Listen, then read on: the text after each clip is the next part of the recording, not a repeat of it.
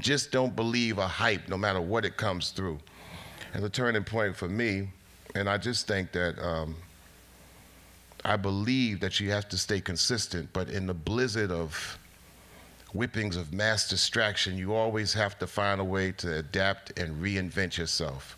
So I reinvented myself when I was unsure. But I just think when it comes down to generational talk, I've never blamed the young for anything. And how young is young anyway? Right. When somebody 16 comes to me and tells me that they're young, I'm like, well, my daughter is 2. You ain't younger than that. So I tell my wife all the time, I'm not no damn U.S. citizen. I'm an Earthicen. Because if I've been to 95 countries on a regular, I look at the Earth, I don't see like A-U-S-T-R when I look down at Australia. There's a nerve for Americans to call themselves Americans. I call them USAers.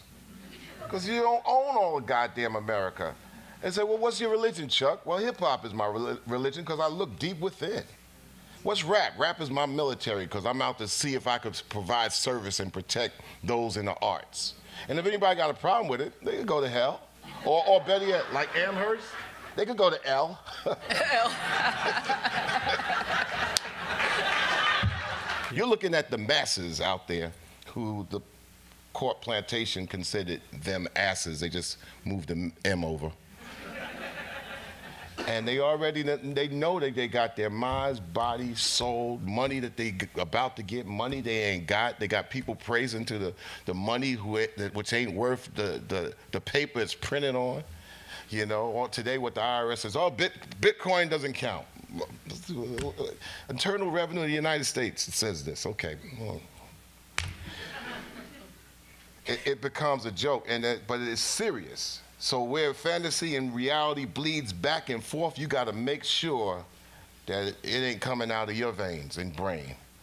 We have a vast accountability and responsibility just in our family blood, and then when we talk about the extension into our communities, it's the same thing. So all this, y'all done made it. Y'all, we all got a president. It was like, yo, our family lines don't go. I mean, we in the hotel and I'm looking at paintings of dudes. It's like, what, this painting must be from 1791, man. It's like, damn. I was like, so, and he's hanging here in 2014 in this damn hotel. We ain't got that. And so this is the reality that doesn't get across to white America. Like, yeah, there's been some steps. And even when you get smacked back 3 steps, and then you got the struggles, and new generations come in, and people say, well, why don't they just, just assimilate, and you guys got integration, and, everything is all good. You start from there. My people came from, Prussia in 1897, and then I'm Austria, we were broke too. All up together on the same boat. It's not the same story. It's not the same story. The generational rites of passage, and you have to talk to a person now, seriously. What can you talk to? Can you talk to their soul and talk to their heart and make them feel good about themselves with what they already got? And that's an obligation. My wife's very good at reinforcing that with me. Listening to a person who might feel, in this society, feels that they have nothing, feels that they're nobody. And this society is driven on the fact to make you feel like if you don't have things, or if you ain't sucking up to some court plantation, that you are nothing. And you got to get this look on. You got to have this in your pocket. You got to got this whip to drive.